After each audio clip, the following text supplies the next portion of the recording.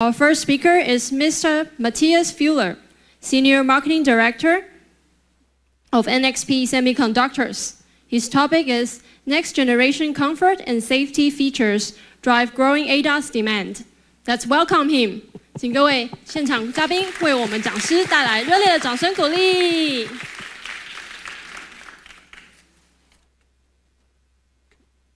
Very well, good afternoon. It's a pleasure to open this session. Welcome. So we'll hear about the trends in future safety features and comfort features for vehicles that will drive growing ADAS demand in the future. Couple of key points we're going to touch on. What is the market outlook? What are the advanced use cases that will drive demand in the future?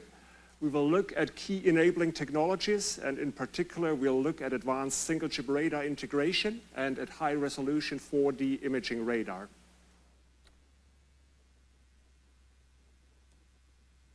So starting with the market outlook, where we see growth in ADAS demand, and this is a 2030 view of the market.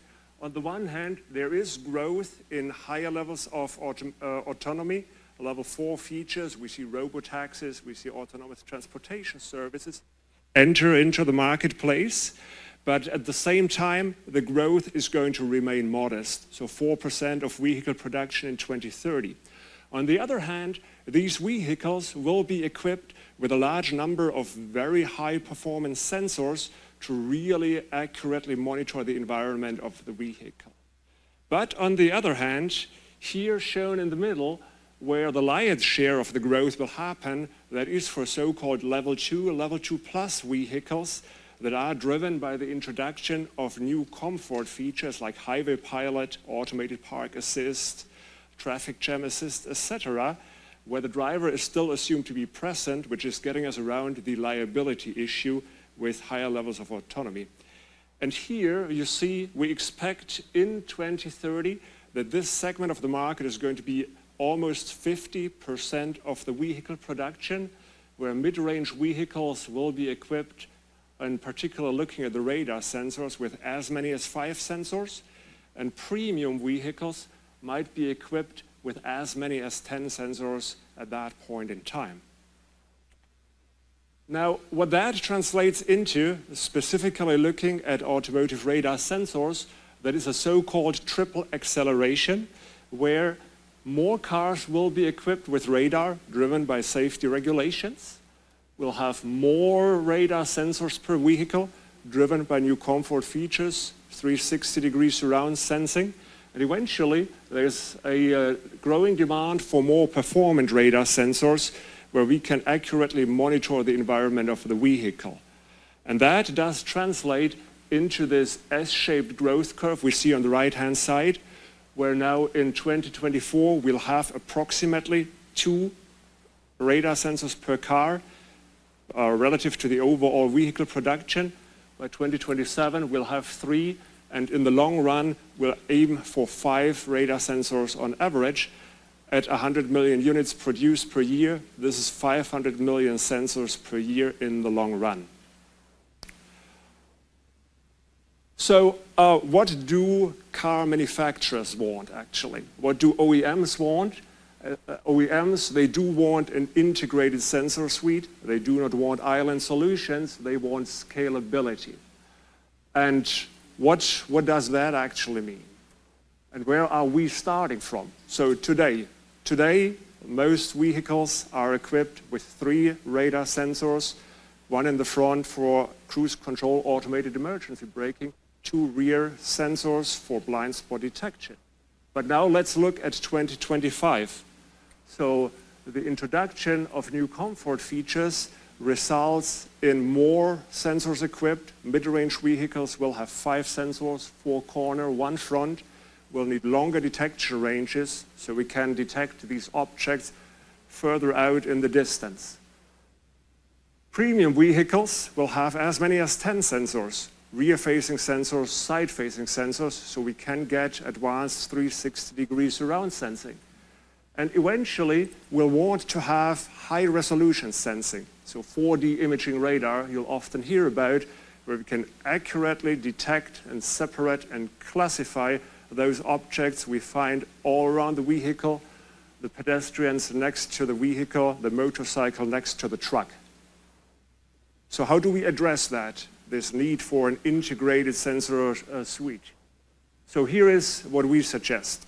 So we suggest a scalable radar platform that covers all the use cases from corner radar through classical long-range front radar to the high-resolution radar sensors based on a common architecture. So common IPs are supporting reuse, quick development cycles, faster time to market. We are suggesting common IPs all across these use cases while we have tailor-made sensor chipset solutions.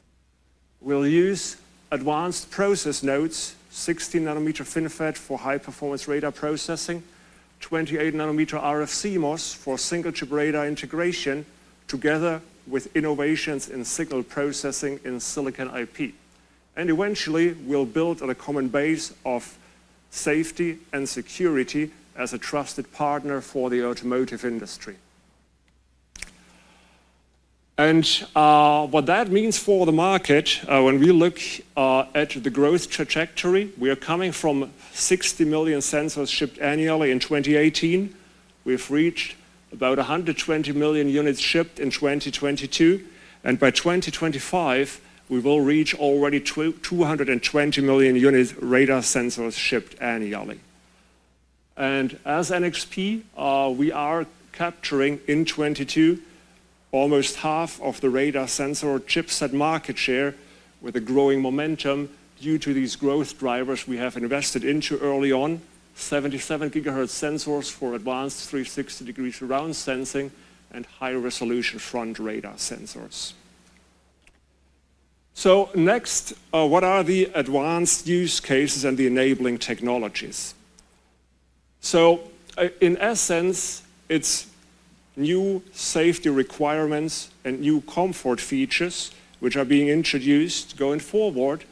And we see here on the left-hand side, it's about more accurately detecting vulnerable road users like the motorcycle next to the truck at a distance. Common requirements, we need to detect a motorcycle 200 meters down the street, a small object. On the other hand, it is new use cases like the urban pilot, where in a busy urban environment, we have many things going on around the vehicle, cycles, pedestrians, static objects like the traffic light, maybe even the curbstone, that we all need to be able to detect, separate, and classify accurately through an image-like sensing through a high-density point cloud. And the technologies that we are investing into that will make this happen are, on the one hand, high-performance single-chip radar integration, and on the other hand, 4D imaging radar that allows image-like radar sensing like you would like you would expect from a camera sensor, and possibly replacing much more costly LiDAR sensors. So first of all, a closer look at one-chip radar integration based on 28 nanometer RF CMOS technology. So earlier in the year, we introduced the SAF 8500, which is already our third generation RF CMOS radar. At this point, industry's first and only 28 nanometer RF CMOS radar chip. And what does that do for us? So we are getting higher levels of integration. So the radar chip now fits onto a finger chip. So this is how small it can get. And with that, we get really small form factor sensors. So you see that sensor we demonstrated earlier in the year at Consumer Electronics Show in Las Vegas. It's a 5 by 5 centimeter footprint. Easy integration into the vehicle. Blends in, serves the dictate of industrial design. What it means as well, 28 nanometer RF CMOS steps up the millimeter wave, the RF capabilities, and that gets us longer detection range. Now we can see the motorcycle 200 meters down the road. Now we can see larger vehicles like trucks or cars 300 meters down the road. When we compare, as I said before, this is our third generation RF CMOS already. We've done first 2 RF CMOS generations that are in production today in 40 nanometer. We see 28 nanometer offers, compared to 40 or 45 nanometer for that part, a significant compute performance increase, and in particular a significant RF performance increase that enables us to see further out into the distance, that enables us to see smaller objects, that enables us to more accurately separate these objects. And to illustrate that, how that actually can be seen at a sensor level, we have built this sensor with a PCB antenna you see in the upper left-hand corner, and we've measured the detection probability. So how likely is it that we see the object, where the color coding means probability, and yellow is 100% probability. So what we can see is the outer ring is 270 meters, that at more than 200 meters we get really accurate detection of the motorcycle. So now we can see these smaller objects which we could not see in the past with 40 or 45 nanometer technologies. So that is key advantage of 28 nanometer RF CMOS radar. And in essence, it does enable really a couple of new capabilities that allow us now to do all-around sensing, 360 degree. We see distance, angle, resolution. We see elevation. We detect the objects. We have elevation sensing, so 4D sensing with a corner radar. So really a different level of radar sensing compared to what we've seen before. Then let's talk about 4D imaging radar, so high-resolution 4D radar sensing. So what does 4D imaging radar do for us? So 3 main things we expect from a high-resolution sensor. There's sub-degree angular resolution, so we can separate one object from the other one. There's a high-density point cloud, so we want to get more details about each and every object, so we can do proper object classification. And eventually, our 4D imaging radar does 3-in-1 sensing across different ranges, different field of views, so we can observe different scenes all around the vehicle. Now, in order to deliver a good imaging radar, you need actually a whole lot of ingredients. So there isn't a single thing. We need to master the RF CMOS for the millimeter wave front end. We need to master high-performance processing with dedicated radar acceleration to do the heavy number crunching required for high-resolution algorithms. We need to handle MIMO waveforms so we can operate all the antennas simultaneously. We need to master the antenna design, and we need to work on the algorithmic side to enhance beyond raw hardware capabilities high-resolution processing algorithms, interference mitigation, etc. That makes for a good 4D imaging radar sensor. And that now allows us to really do LiDAR-like high-density point cloud detection with a radar sensor, where we get in this busy urban scene in front of a shopping mall a lot of detail about the objects that are in front of our vehicle, the pedestrians, the cars, static objects you see on the side here, all clearly visible, all well separated, can be classified based on radar sensor data. But it's not just the environmental mapping, the high density point cloud sensing near the vehicle. Radar sensor, 4D imaging radar sensor, allows us to do multi-mode operation, 3-in-1 sensing.